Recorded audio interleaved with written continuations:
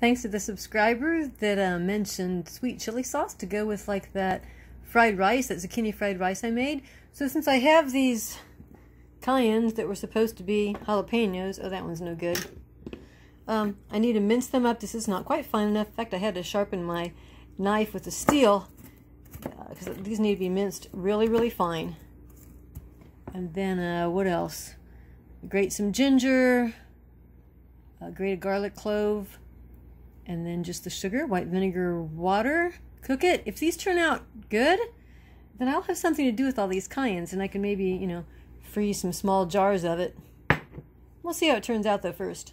Right, I am going to call that finely minced, and then I'll use my microplane for the garlic and for the ginger.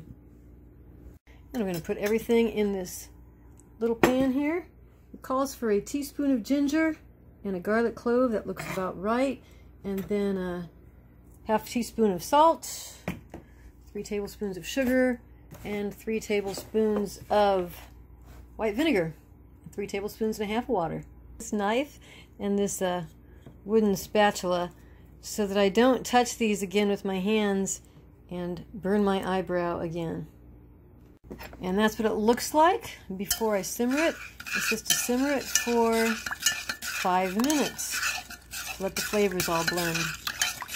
So let's get that on the stove. I'm using yesterday's pickle spoon, which is still stained with turmeric. That will not hurt anything. Well, I didn't have Thai chili, so like I said, I used my cayennes that were supposed to be jalapeños. Now I have something to eat the next time I make my fried rice, zucchini fried rice, or stir fry. I tasted it, which, you know, you probably shouldn't just taste chili sauce straight up.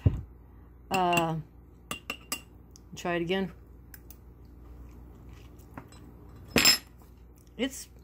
It's warm. Yeah, we need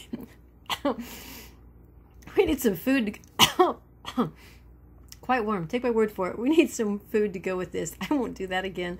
Until next time, this is Lori Fiechter with My Indiana Kitchen. Ciao.